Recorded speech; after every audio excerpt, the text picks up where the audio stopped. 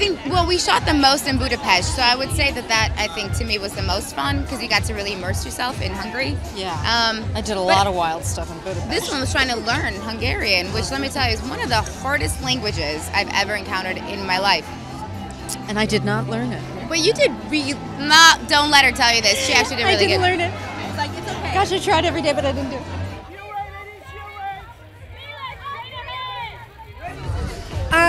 I've been telling friendship stories in TV and movies and plays, many unproduced, for years and years. And I think that I really wanted the opportunity to write something like that people would see on a larger scale.